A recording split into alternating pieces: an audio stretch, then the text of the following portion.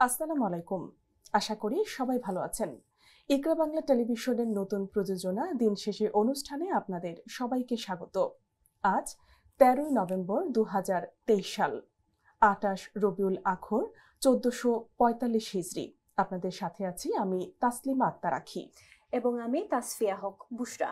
দর্শক, এই অনুষ্ঠানের মাধ্যমে আমরা যুক্তরাজ্য, বাংলাদেশ সহ বিশ্বের বিভিন্ন গুরুত্বপূর্ণ সংবাদ, ইসলামী ইতিহাস, আবহাওয়ার পূর্বাভাস এবং অন্যান্য বিভিন্ন গুরুত্বপূর্ণ বিষয় নিয়ে আলোচনা করব।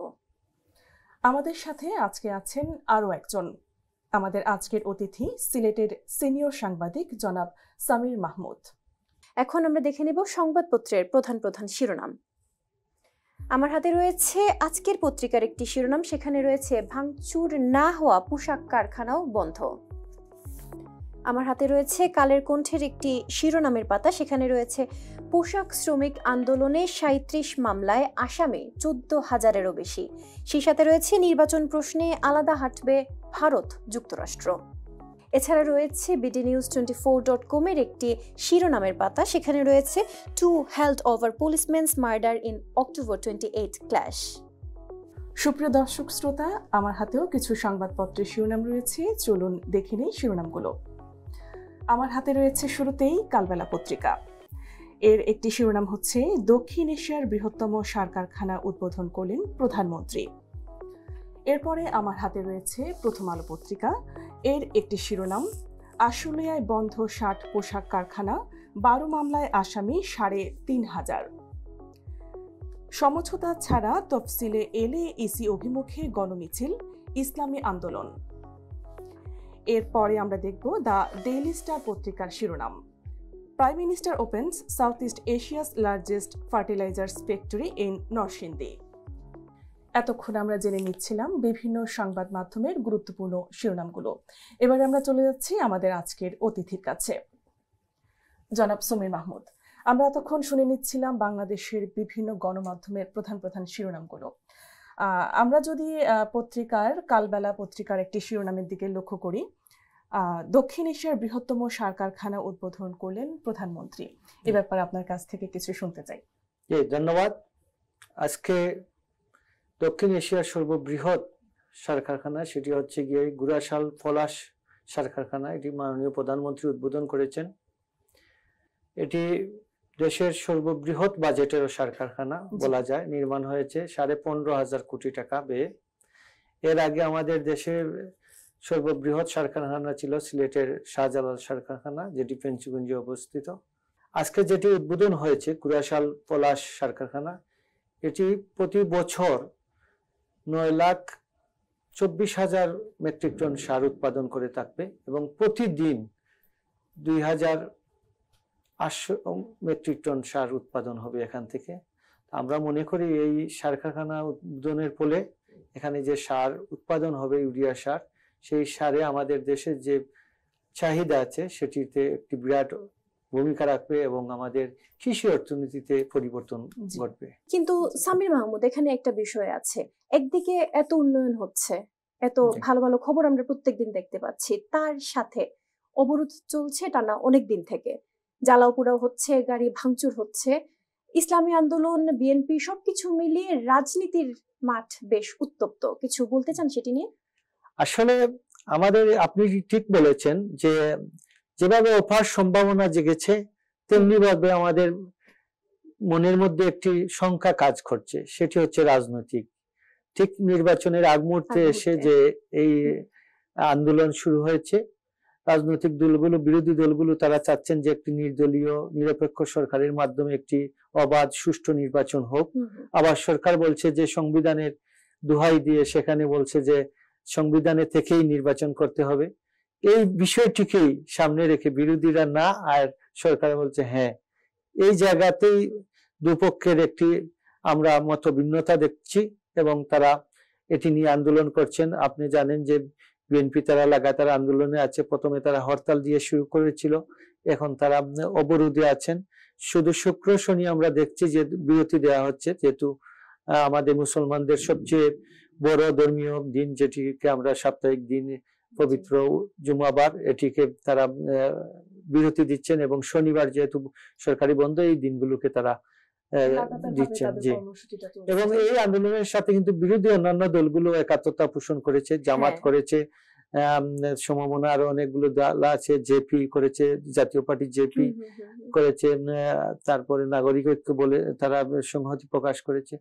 এক কথা বলা যায় যে বিএনপির সাথে যে সব দল আছে রাজনৈতিক দল, এবং আরেকটি স্বতন্ত্র দল হচ্ছে ইসলামিক আন্দোলন, তারা বলেছে যে যদি এটির সমস্যার সমাধান না করে যদি নির্বাচনী তফসিল দেওয়া হয়, তাহলে তারা নির্বাচন কমিশনের অভিমুখে তারা গণমিছিল নিয়ে যাবেন। এবং তারা বলেছেন যে প্রথম আলোর শিরোনাম আসছে যেটা এসেছে আপনার সমঝোতা ছাড়া তফসিল হলে ইসি অভিমুখে গণমিছিল, সেটা ইসলামিক আন্দোলনের যে ইসলামিক আন্দোলনের আমির যিনি মুফতি রেজাউল করিম ফির সাহেব, তিনি সেটি আজকে সংবাদ সম্মেলনের মাধ্যমে ঢাকায়, তিনি পুরান ঢাকায় তাদের দলীয় কার্যালয়ে এটি সংবাদ সম্মেলন দেখে তারা ঘোষণা করেছেন, এবং তিনি কড়া ভাষায় কিছু কথা বলেছেন।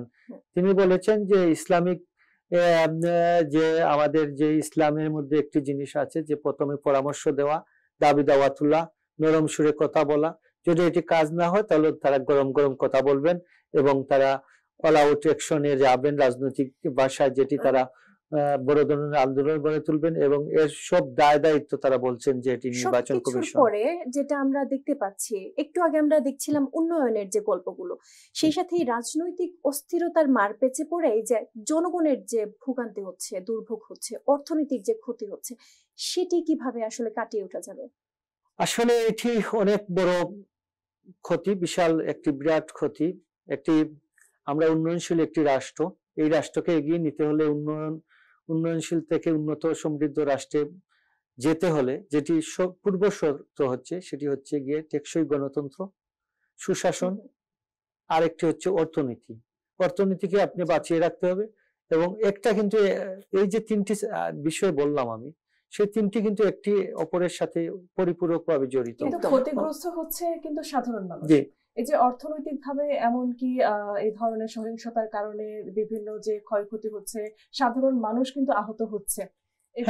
সাধারণ মানুষই সবচেয়ে বেশি ক্ষতিগ্রস্ত আহত হচ্ছেন, তার পাশাপাশি কিন্তু দেখা যাচ্ছে দ্রব্য মূল্যের একটা বিশাল আঘাত আঘাত পাচ্ছে। এটি এমনিতেই জানেন যে বিশ্বের যে পরিস্থিতি, আপনি জানেন তো যে রাশিয়া ইউক্রেন যুদ্ধ, এখন ফিলিস্তিন ইসরায়েল সংঘাত, এর মধ্যে যে আমাদের ডলার সংকট সৃষ্টি হয়েছে, অর্থনৈতিক অস্থিরতা চলছে বিশ্বজুড়ে, এর মধ্যে যে অবরোধ, হরতাল, এগুলোর কারণে যে পণ্য সরবরাহ কমে গেছে, যার কারণে কিন্তু দ্রব্যমূল্য খুব দ্রুত বেড়ে যাচ্ছে।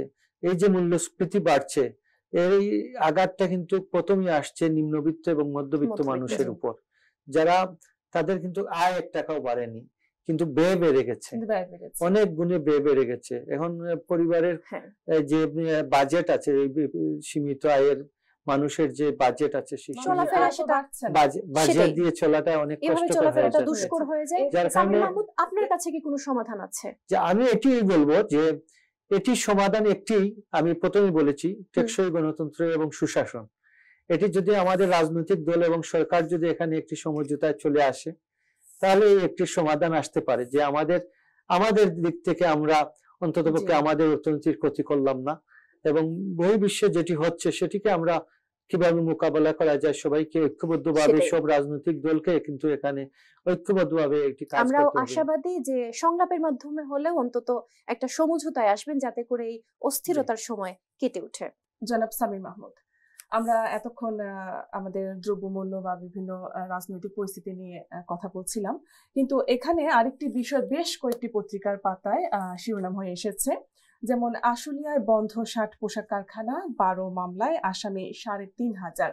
এটি বেশ কয়েকটি পত্রিকা শিরোনাম হিসেবে এসেছে। যেমন কালের কণ্ঠ এই বিষয়টিকে শিরোনাম করেছে, পোশাক শ্রমিক আন্দোলনে 37 মামলায় আসামি 14,000-এর বেশি।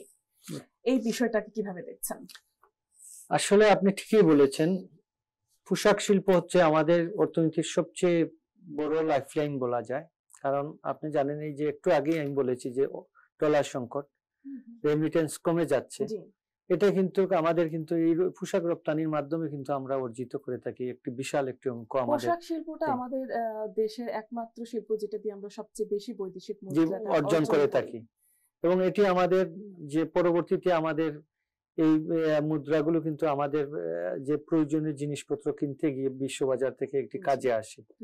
যার কারণে এই পোশাক শিল্প কিন্তু আমাদের শুধু যে অর্থনীতিতে বিশাল ভূমিকা রাখছে তা না, এটি এখানে কিন্তু একটি বিশাল শ্রম বাজার সৃষ্টি হয়েছে। এই এখানে লাখ লাখ মানুষ কাজ করে থাকেন, তারা জীবন জীবিকা নির্বাহ করে থাকেন। তাদের একটি যৌক্তিক দাবি হচ্ছে যে ৮,০০০ টাকায় তাদেরকে যে নিম্নতম যে মজুরি সেটি তারা পোষায় না, সেটিকে বাড়াতে হবে। সরকার এবং পোশাক মালিক যারা আছেন, যারা বিজিএমই আছেন, যারা পোশাক নিয়ে কাজ করেন, তাদেরকে নিয়ে কিন্তু একটি পোশাক শিল্পের সাথে সংশ্লিষ্টদের নিয়ে কিন্তু শ্রমিকদের নিয়ে একটি আলোচনা হয়েছে। সেখানে ১২,৫০০ টাকা করা হয়েছে মজুরি। সেই মজুরিও তারা মানছেন না, তারা বলছেন, শ্রমিকরা বলছেন আরো বাড়াতে হবে। কিন্তু এখানে একটি জিনিস সবাইকে গুরুত্ব দিয়ে দেখতে হবে এবং বিবেচনা করতে হবে যে আমাদের পোশাক শিল্প কিন্তু আমাদের ১২৭টি পোশাক কারখানা ভাঙচুর হয়েছে, গার্মেন্টস শিল্প ভাঙচুর হয়েছে, যার কারণে এগুলো বন্ধ হয়ে গেছে। আরো ২০টি এরকম গার্মেন্টস কারখানা আছে যেগুলো ভাঙচুর হয়নি, আশপাশে আছে গাজীপুরে, এই কারখানাগুলোর আশপাশে। তারা কিন্তু ভয়ে এগুলো বন্ধ করে দিয়েছে। ১৪৭টি পোশাক কারখানা বন্ধ। আপনি চিন্তা করতে পারেন যে আপনি এই বন্ধ হওয়ার কারণে কিন্তু শ্রমিকদের কাজও বন্ধ। এরা কিন্তু পরবর্তী মাসে কিন্তু ওদের বেতন দিতে পারবে না। আরেকটা বড় আন্দোলনের দিকে যাবে দেশ, কারণ হচ্ছে তখন শ্রমিকরা বলবে যে আমাদের বেতন ভাতা দিতে হবে। কিন্তু এই যে পরিস্থিতি মাধ্যমে হচ্ছে অর্থনীতির চাকাটা সচল, তাদের দিকে আমরা কেউ দৃষ্টি দিচ্ছি না।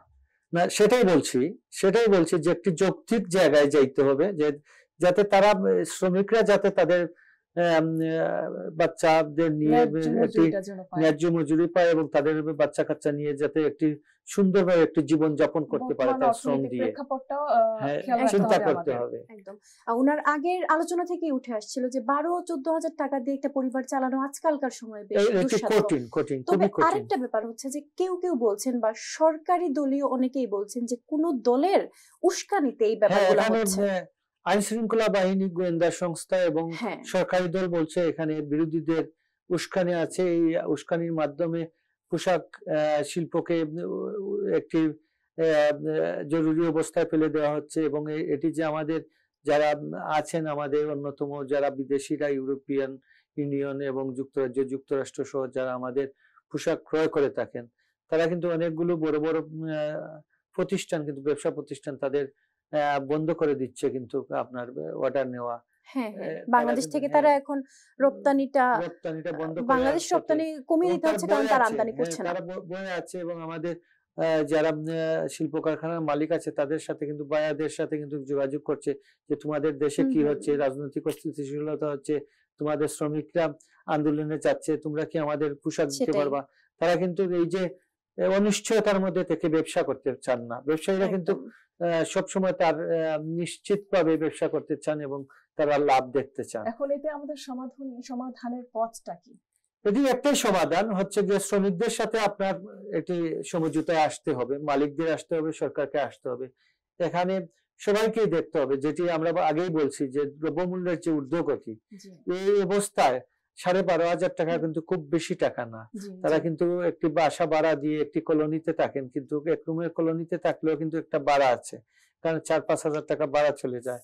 তারপরে চাল ডাল, যে সবজি মাছ মাংস যেটি কিনতে যায় সেটাই কিন্তু প্রতিদিনই ১০ টাকা ৫ টাকা ২০ টাকা বেড়ে যাচ্ছে দাম। আমরা এখন যে পরিস্থিতিতে আছি, আমাদের সার্বিক পরিস্থিতিতে, এখন এই অবস্থা থেকে আমাদের উত্তরণের পথটা কি? আসলে দেখেন, পোশাক শিল্পের যে সংকটটি, এটি অত্যন্ত বিপজ্জনক একটি সংকট। এই সংকট যদি আমরা দ্রুত সময়ের মধ্যে সমাধান করতে না পারি, এটি কিন্তু আমাদের অর্থনীতিকে ধসিয়ে দিবে। তাই আমি মনে করি যে সরকার, পোশাক শিল্প মালিক এবং শ্রমিক যারা আছেন, সংশ্লিষ্ট সবাইকে নিয়ে খুব দ্রুত সময়ের মধ্যে বসে একটি যৌক্তিক মজুরি নির্ধারণ করে তাদেরকে কাজে ফেরানো। আলোচনা ছাড়া আসলে আর কোনো সমাধানের পথ, আলোচনা ছাড়া কোনো পথ নেই। আজ আলোচনাই একটি পথ। যে কোনো সমস্যার আসবে কিন্তু সমাধান কিন্তু আলোচনার মাধ্যমে করতে হবে। আলাপ আলোচনা ছাড়া কিন্তু কিছু সমাধান আশা করা যায় না। আপনার সাথে আমরা আরো কিছু আলাপ করতে চাই, তার আগে আমরা দেখে নেব কিছু আন্তর্জাতিক গণমাধ্যমের সংবাদের শিরোনাম।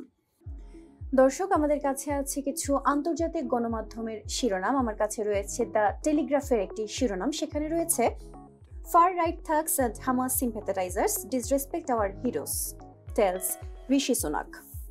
আমার কাছে রয়েছে বিবিসি নিউজের একটি শিরোনামের পাতা, সেখানে রয়েছে Israeli military says it will help এভাকুয়েট babies from Gaza hospital. আমার হাতেও রয়েছে কিছু আন্তর্জাতিক গণমাধ্যমের শিরোনাম, চলুন দেখে নেই শিরোনামগুলো। আমার হাতে রয়েছে প্রথমেই আল জাজিরা পত্রিকা। এর শিরোনাম হচ্ছে can the next UN vote stop Israel war on Gaza. এরপরে আমার হাতে রয়েছে the guardian. Netanyahu bows the press on with full force as fighting race around main Gaza hospital. আমরা দেখে নিচ্ছিলাম আন্তর্জাতিক কিছু শিরোনাম, সেখানে আমরা প্রায় কয়েকটি পত্রিকাতে যে শিরোনামটা উঠে এসেছে প্রধান শিরোনাম হিসেবে, যে গাজা ইস্যুটা। গাজায় এখন পর্যন্ত হচ্ছে যুদ্ধ, কোনো বিরতি হচ্ছে না এবং শিশু নির্যাতন হচ্ছে, শিশুদের মৃত্যুর হারটা খুব বেশি। এটা নিয়ে এখন কি বলবেন আপনি? আসলে আপনি ঠিক বলেছেন, গাজায় যা হচ্ছে এক কথায় বলা যায় এটি গণহত্যা হচ্ছে। গণহত্যা, এটি কোনো মানবতাই সমর্থন করে না। যা বর্বরতা হচ্ছে সেটি কোনো বিশ্বের বিবেকমান কোনো মানুষ এটি সমর্থন করতে পারে না। প্রতি 10 মিনিটে একজন শিশু মারা যাচ্ছে গাজায়। এটি এর চেয়ে বিভৎস কি হতে পারে? শিশু কিন্তু কোনো অপরাধ করে না, কোনো দেশেরই না, কোনো ধর্মেরই না।